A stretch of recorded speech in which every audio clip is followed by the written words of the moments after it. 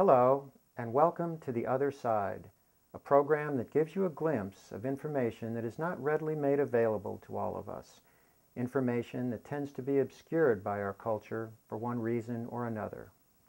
Today we are fortunate to be able to visit with author and historian William Blum, who has written several books about the devastating impact of U.S. foreign policy on people all over the world. Mr. Blum was working in the State Department in the 1960s, but U.S. involvement in the Vietnam War raised his awareness of the many lives that were being destroyed in the name of peace, freedom, and democracy. Since then, he has spent his time pursuing the truth about U.S. foreign policy and educating others about that sobering truth. Please join us as Mr. Blum shares his insights about U.S. foreign policy and its consequences on the rest of the world. Mr. Blum, thank you for joining us today. It's my pleasure. My history teachers never inspired me to look at the world the way your writings have, and it's a great honor to be able to present your knowledge and your passion for truth today to our viewers. Thank you. I'm honored to be here. It's very unlikely in my mind to be here. I mean, when I think of where I've come from. The first thing I'd like to ask you about is about Rogue State, which I understand was inspired by the bombings in Yugoslavia. Yeah, we were told back in 1999 that the 78-day bombing of Yugoslavia was being done as an act of humanitarianism. And I was thus inspired to sit down and write this book, which in effect is a mini encyclopedia about the many types of unhumanitarian policies the U.S. has pursued all over the world in the past 60 years. And I have chapters on each of the types of this unhumanitarianism, including the bombings and the overthrow of governments and the torture and so on. And this occurred during the Clinton administration, so it's clear it's not party-specific. No, the book is not, and neither is our U.S. foreign policy. Almost all of the horrible things done by the Bush people today, you can find in the past. The Bush people stand out more for their arrogance than for their new policies. They are very open and above board about their desire to take over the world. They are proud of it. And they write position papers saying very clearly that their ambition is to dominate the world and even outer space. So in the past, other of our leaders have been more coy about this. And that's the one main difference between the Bush people and the past leaders. Bill, could you just tell us a little bit about the scorecard of U.S. foreign policy since World War II? Well, we have attempted to overthrow more than 50 governments. We've succeeded about 30, 35 times. In the process, we have caused the death, directly or indirectly, of a few million people. I can't be more exact than that. It depends on how you define the U.S. responsibility. It's very complicated, but a few million people have lost their lives as a result of these overthrows and invasions and bombings. We've also attempted to assassinate about 50 foreign leaders. That's a big scorecard. Yeah. In April of 2000 in Venezuela, the U.S. supported a coup to remove Hugo Chavez, the democratically elected president. Could you tell us what happened there? Yeah, before the coup took place, the leading members of the coup team met with American officials both in Venezuela and in Washington. And this was not a coincidence. I was asked at the time whether I thought that the U.S. government was involved in that coup, and how would I know that? And I said I know that for the same reason that I know that the sun will rise tomorrow morning. That's what it's always done, and there's no reason to assume that tomorrow will be any different. And in such circumstances, given a leader like Chavez, and given the U.S., there's no doubt what has been the past experience, Such people are the targets of overthrow by Washington again and again and again, and there was no reason to assume any difference in this occasion. How do you think the counter-coup succeeded? Oh, that was an amazing thing, what happened. The people of Venezuela en masse rose up and stormed the government offices and demanded that Chavez be released from custody. And then this inspired some of the military people to join their forces. And once that happened, then the coup was doomed to failure. And it lasted only 2 days. Do you think that the United States is still continuing to undermine Chavez? Oh, of course. They've been trying ever since even. They have, they backed financially the recall referendum against him. I think it was in 2004, was it? They financed that referendum, but that was defeated by the people of Venezuela. They've been subverting his rule via certain U.S. agencies, which are always used in such cases, like the National Endowment for Democracy, or NED. Mm-hmm. They're used to subvert foreign governments, or to subvert movements which attempt to overthrow a government which the U.S. actually favors. Democracy is not their goal at all. That's part of their name, but that's just a game. That's NED. They're all over the place. They've used AID, the Agency of International Development, also in Venezuela. The IMF, the International Monetary Fund, and the World Trade Organization, how are they used? Well, they're used to put pressure on governments which don't want to play ball with Washington's goals, and the World Bank as well. Washington has so many tools, it's amazing that anybody is able to resist them. Cuba is remarkable. It's fought being overthrown for 47 years now, mm-hmm. and they've succeeded. And Chavez has done it so far for about 6 years. But the tools available to Washington, besides these financial organizations, there's of course the military, and there's a CIA, which can subvert the media. Well, in Venezuela, that is not even needed. The media in Venezuela is very much in the opposition. They are owned by the upper classes, the former ruling class people, and they are unmitigated in their attacks upon Chavez. It's very ironic. People here in the States, like in Congress, if they want to attack Chavez, they'll say he's suppressed the press, that there's not a free media in Venezuela, and yet the media in Venezuela is much freer than here. Much. I mean, you have opposition daily newspapers. In the U.S., there's not a single daily newspaper in opposition to the government, and I mean consistently and strongly in opposition to our foreign policy. Mm-hmm. So it's very ironic that our congressmen keep calling Chavez someone who's against a free press. Mm-hmm. We have this notion in our country that we have a free press. How can we get people to understand that it's not free? I think people are getting a sense of that more and more as time goes by. I mean, from what I read and all my numerous emails, people attack our press even more than I do. The problem with our press, our media, are errors of omission much more than errors of commission, which means that it's not that they tell out-and-out lies. They seldom do that. So, I mean, I can use what they do say, which is pretty factual. Their faults lie in what they don't tell you. They're errors of omission.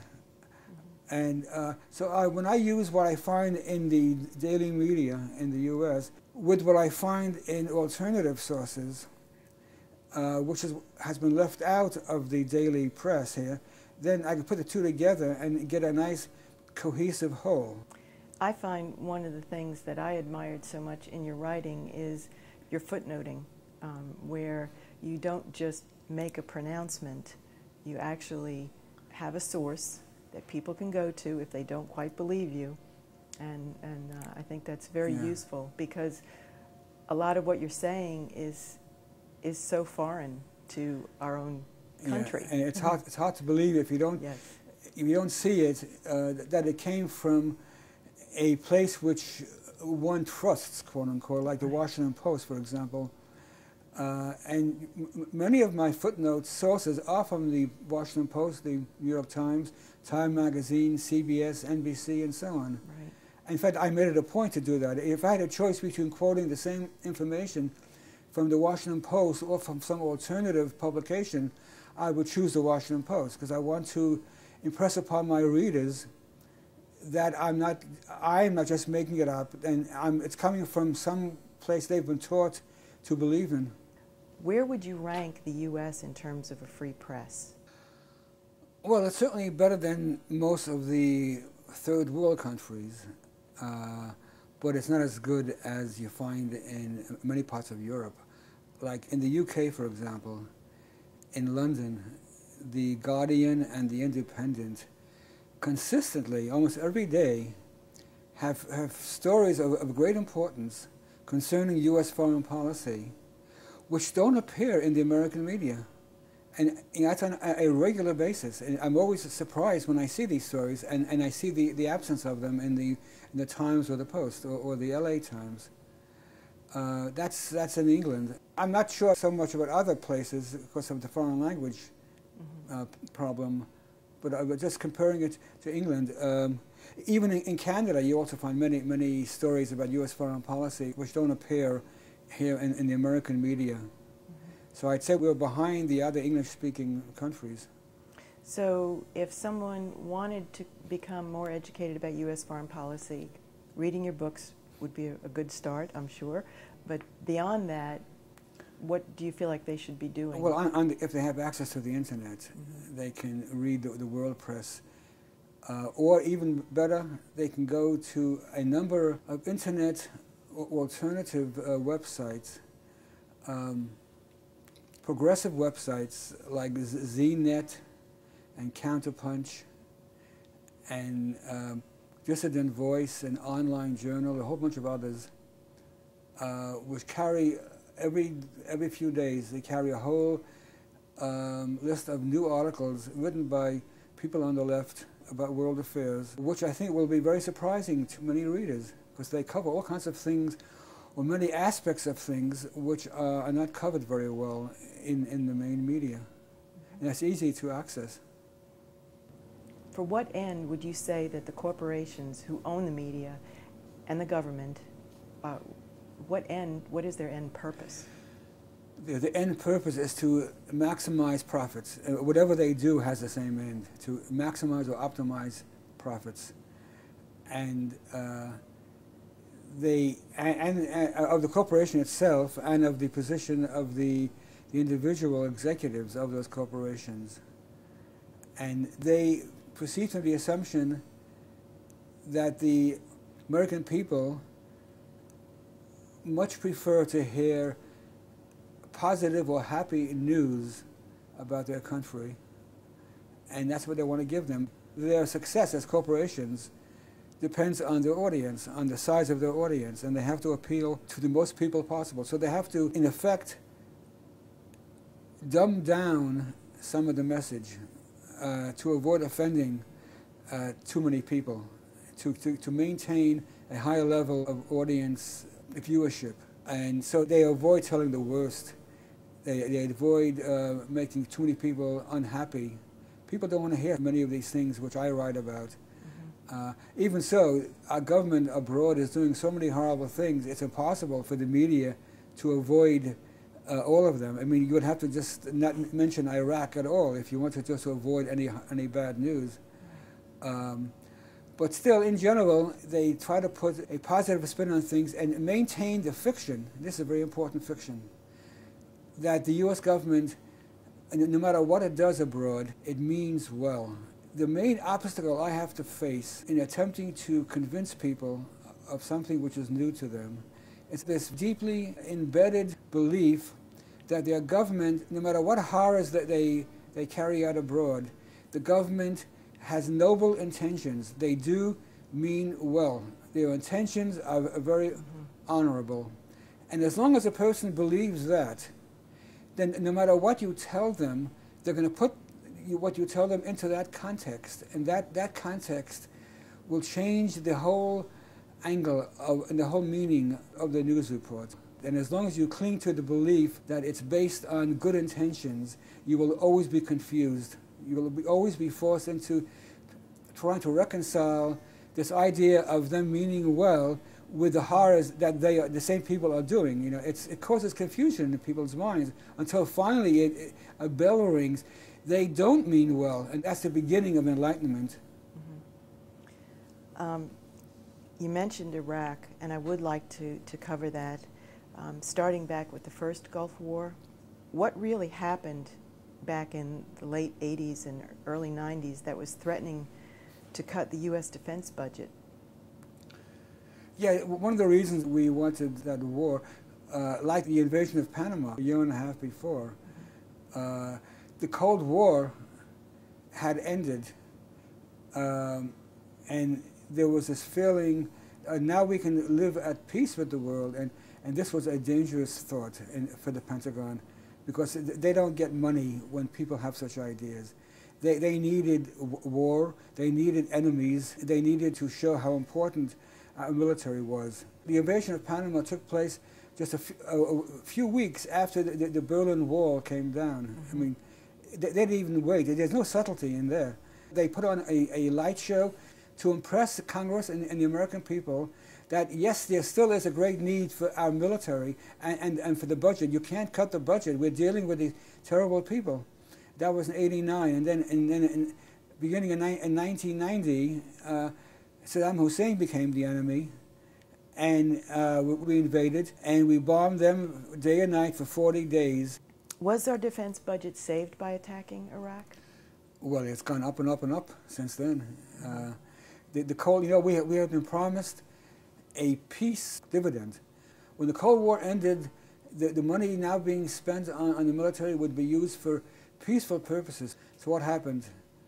We never got that dividend, not for 1 minute. Mm-hmm. In fact, when the Cold War ended, the U.S. foreign policy did not change at all. Isn't that amazing? It is. That tells you something, doesn't it? It tells you, maybe if you want to be suspicious, you might say the whole thing was a fraud. And I think it was a fraud. There was never any such thing as the international communist conspiracy. That was a phony thing from day one. And now what do we have to replace the communist conspiracy? Well, it always has to be an enemy. Mm-hmm. And now it's terrorism. And if it's not Saddam Hussein, then it's Osama bin Laden, or was this fellow Azar Kawi or somebody. Mm-hmm. We have to have enemies. What about Iran? What do you think is on the horizon here with Iran? Yeah, I don't know if the U.S. will invade them, and I think they want to, but they may not be as free to do so as they were with Iraq.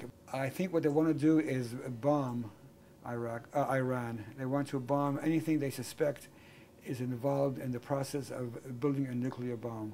If and when they do this, they will say they were very careful to minimize the loss of life, but they will kill thousands of people, and then they will still not be sure whether they've taken out all the nuclear targets, because it's mainly underground. So they may have to keep bombing for a while just to make sure they've gotten all the targets, and the loss of life will add up, and the suffering will add up.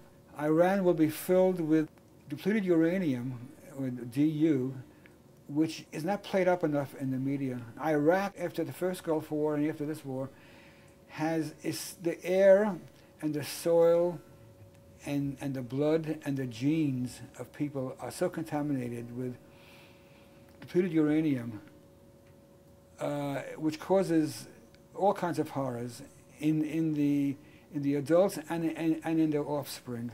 And it's caused great horrors for the American servicemen from the first Gulf War, where it was very common to explode shells which were full of DU, and as a result you have all these fine particles of DU floating in the air, being breathed in by people, and they will radiate forever. And this is one aspect of our interventions and our bombings which is not given enough coverage.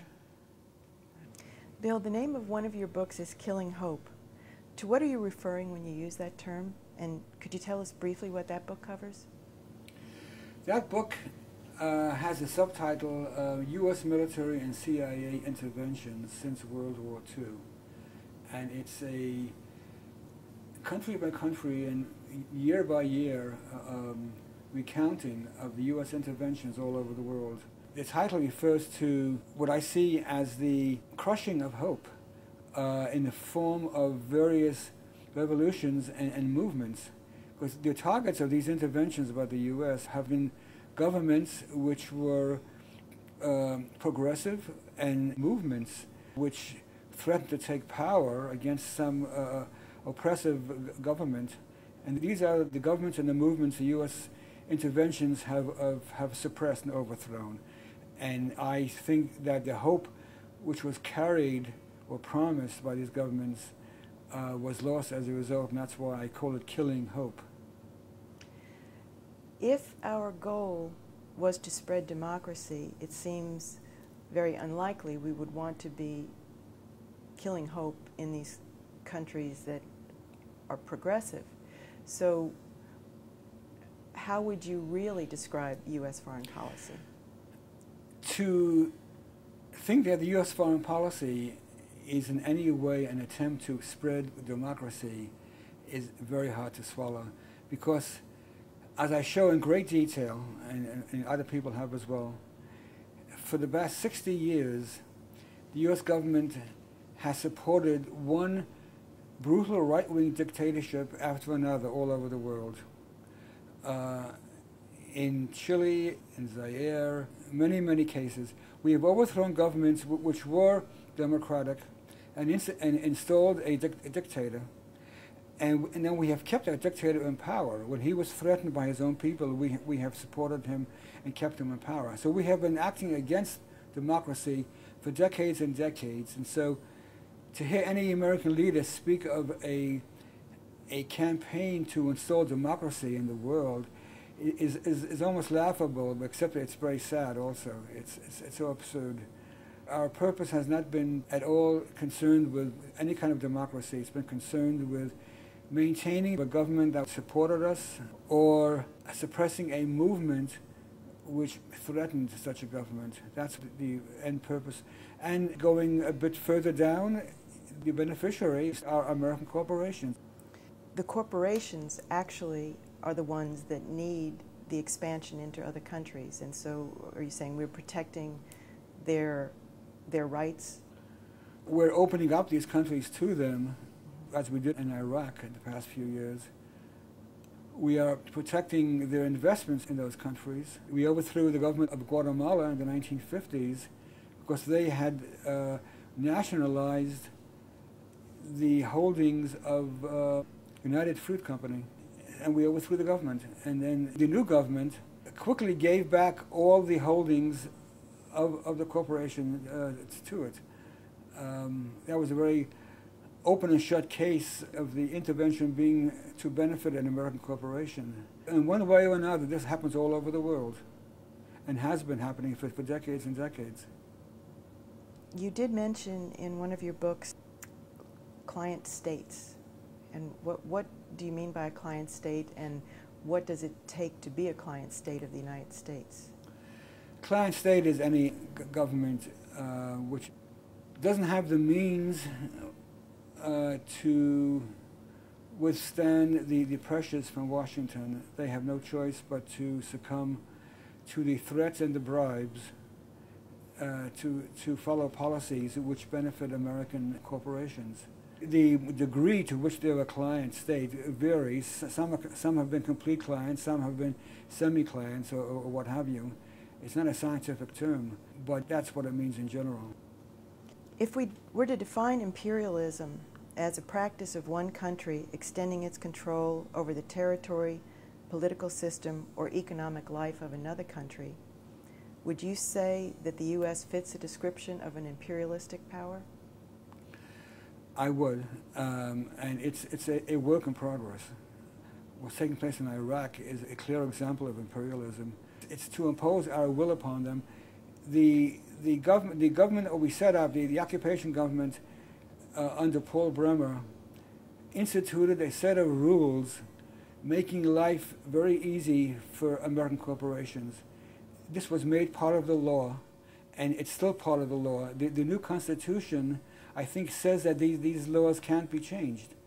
Bremer's laws themselves said they can't be changed except under some very hard-to-achieve circumstances.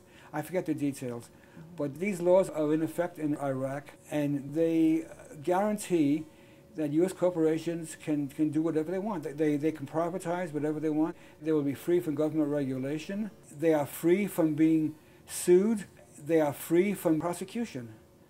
And it's all in black and white in these laws put down by the American occupation forces. It's very clear-cut. The words American empire have become relatively acceptable on our political scene. And I know they weren't not too many years ago. But it appears what makes it acceptable is the thought that our empire is benign. And the Marshall Plan is quite often quoted as an example of our benevolence. I was wondering if you could discuss the Marshall Plan a little bit. When I ask somebody to give me an example which indicates that the U.S. government's foreign policy does mean well, the Marshall Plan is almost always the first thing they mention, often the only thing they mention. And I just recently, in my newsletter, did a long study of that, showing how it was not so benign or even beneficial. You must keep in mind, first of all, that this took place in 1948 to 1952, the height of the Cold War. There was no way to avoid the Marshall Plan being part and parcel of the Cold War. It was a tool of U.S. foreign policy in the Cold War. And the main purpose was to keep communists from power in Western Europe. And they succeeded in that. Money from the Marshall Plan was siphoned off to help defeat the communist parties in their elections in Italy and France. In both places, the Communist Party was very powerful. They had a very large following, and they could easily have come to power legally that way. But the U.S. used numerous covert actions to thwart the plan of these parties in France and Italy, and that was financed to a large extent by the Marshall Plan. The main beneficiaries of the Marshall Plan funds were American corporations. Often the money did not go to anyone in need in Europe. It was kept in the hands of the corporations. Mm-hmm. So it sounds as if we want to follow U.S. foreign policy, we should see what American corporations are doing. Well, you know the old Latin expression, qui bono, who benefits? It takes a bit of doing, it takes a bit of experience to follow these lines carefully, and you have to know where to look and what to look for. But the information is always there. One can find an awful lot. If one knows, if one starts out with being skeptical, you first have to be skeptical. You have to know some of the past history. If you're skeptical and you know some of the past, you know what to look for and how to know it when you find it. And it's there. Mm-hmm. It's just a bunch of work. Mm-hmm. Do you think we as Americans have a firm grasp of what democracy is? Well, I don't know if my definition is the be-all and end-all. But in the 60s, it was very common to use this definition. Democracy was having influence over the decisions which affect your life. That's a non-legalistic way of putting it. But it's very simple, though. Those people out there are making decisions which affect my life on a daily basis sometimes and in important ways. And what influence do I have over those decisions? That's what it comes down to. Just voting for a certain congressman may sound nice in theory, but in practice, is that exerting influence over what he or his colleagues in Congress do? They are usually much more beholden to the people who, I was going to say bribe, but I won't be unfair. I'll just say who give them contributions. They have much more say.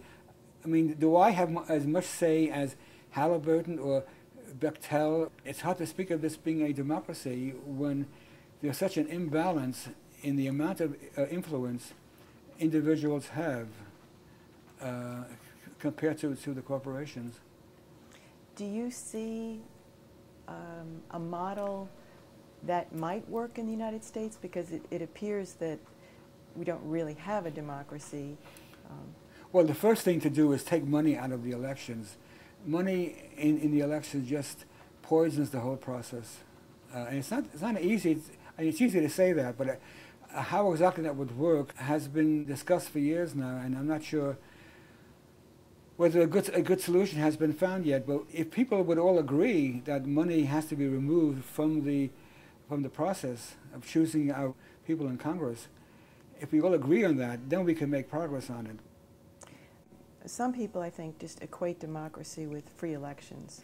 But if you do that, where do civil liberties and food and shelter and education and jobs and health care fit into the picture of democracy? Yeah. You have to affect the way people live. If one looks at the quality of life in Iraq, it's totally horrible. And you can't say, well, they had an election. Imagine if it was the Cold War and Hungary announced that it was holding an election under Soviet occupation. Our media would have a field day laughing at that. They're holding a free election under communist occupation. Ha ha ha. But it's just as absurd to think of a free election being held under a U.S. occupation in Iraq. Do you think that Americans realize that as a nation we are better at preparing for wars on other continents than we are at preparing, say, for evacuating our citizens in a hurricane? Well, certainly we spend much more money on our wars, and I don't think the government cared much for the people of New Orleans. And certainly because so many of them were black would play a role in that. Mm-hmm. I can't imagine that if the same disaster had taken place in Beverly Hills, that you would have such a laughable response. Certainly our response was much less than we could have made. We go all out to invade a country, spending hundreds of billions of dollars. Mm-hmm. Given our record of habitual military adventure since World War II, and the fact that Congress has never declared war in that time, does Congress have any say at all in U.S. foreign policy? Well, it certainly could, and at times it has some say, but not much. For many years, the power of the White House has increased again and again, and the power of Congress has gone down. And under Bush, I think that the way he shows this power more than anything else are his signing letters. When he signs a new law, he adds a memo saying, in effect, that his administration is not bound by the terms of that law. He's done this about 80 times since he's been in power, and this is really is an amazing phenomenon that the president can just say openly, in effect, that I know this is the law that was passed by Congress, but I'm saying that because of the powers vested in me by the Constitution, I can avoid following the terms of this new law. And this just negates Congress and makes a farce of the whole process. Mm-hmm. They vote on something which has very specific terms, and he says, I will follow those terms when it suits my wishes, and when it doesn't, I will not follow them. You mentioned that our foreign policy is much more blatant now with the current administration. So I would gather from that people around the world are starting to really see us more for what we're doing, and with a lot less support for the United States. Do you see any kind of blowback from this, any kind of repercussions from this? From the loss of a following around the world? Yes. Yeah, that's a very encouraging thing. I think even our officials lately have attempted to deal with that. They have mentioned these polls, the polls which show a great lack of support of our foreign policies in all over Europe, all over the third world. It's just remarkable. I mean, some countries, the positive vote for the U.S. policies is between 5 and 10%, and that's having an effect upon at least the public face of our leaders. When people ask me, what can we do? I don't really have any great solution except to continue doing what we're doing, and that is to educate as many people as we can. It doesn't sound like anything great to tell people, but I said, well, what is the alternative? We can't have an armed revolution. That would not succeed at all. We would all be shot dead within the first hour. So I can only advocate to continue what we're doing. Bill, we really appreciate the time that you've spent with us. I hope that people will learn from this interview that there's a side of the United States that perhaps they should be more interested in exploring. I'd like to mention your website, www.killinghope.org, so that people can follow up on your writings, and your books are available from your website as well as bookstores. I would like to ask you also if you would mention the 2 laws of politics that came out of Watergate. Oh, I'm in the habit of using these to close out my speeches. The first law of politics which came out of Watergate was no matter how paranoid you are, what the government is actually doing is worse than you imagine. And the second law of Watergate is don't believe anything until it's been officially denied. And both laws are still on the books, right? Yes, they both are still on the books. Bill, thank you so much for being with us today. You're very welcome.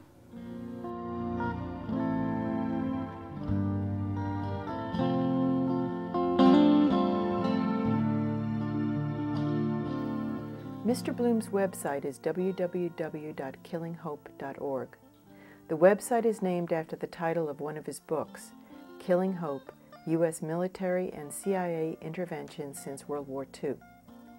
That web page gives details about the book and provides links to web pages for other books and essays that he has written. If you are new to Mr. Blum's writings, we recommend that you begin with the book Rogue State, A Guide to the World's Only Superpower. You can learn an enormous amount just by reading the introduction and selected chapters right there online. Any of the books can be ordered directly from the website. For commentary on current events, read Mr. Blum's monthly essays online, or if you prefer, subscribe free of charge to have the new essays emailed to you each month as they appear. We hope you have enjoyed the show. Thank you for joining us.